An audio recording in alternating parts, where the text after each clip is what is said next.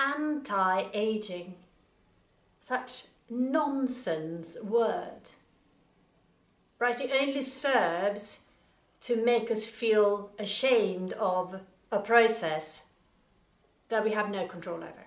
Right? Everything that has been born or sprouted on this planet will age, right? That's how things work. We have no control over this, right? And we are being, through the word anti-aging and so many other things, right? It's not just that word, but so many other things. We are being made ashamed, feel ashamed of aging, right? I recently, a few months back, I turned 50. And a lot of my friends and people around me are in a similar age.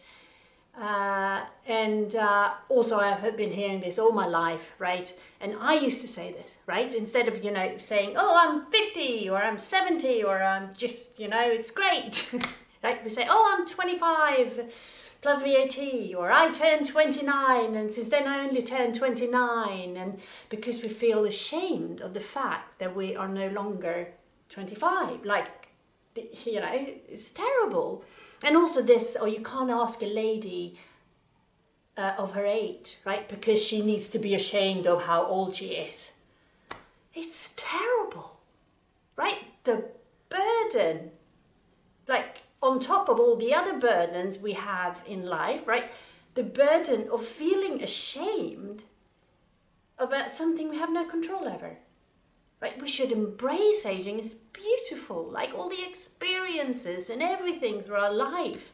And then we should be able to embrace that and feel proud, right?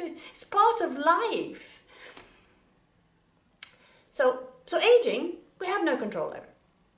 However, what we do have more control over is the impact and the signs from our lives, right? From stressful lives where we have too much on, right? We might not eat very well, or we don't exercise enough, or we just we're stiff and there is not enough flow and balance in our bodies, and so we get signs from this, from not looking after ourselves because maybe we're not being taught to look after ourselves in a good way, like most of us haven't, to be honest, right? And so then we get signs showing in our face and bodies, which often are attributed to aging. Of course, they're aging signs because we are aging, right? But lots of these signs that we attribute to aging that makes us look older, than we are, right? Which are just signs from a life lived that is not lived in harmony with ourselves and with the universe, right? And this we can actually control. And I do have a few tricks up my sleeve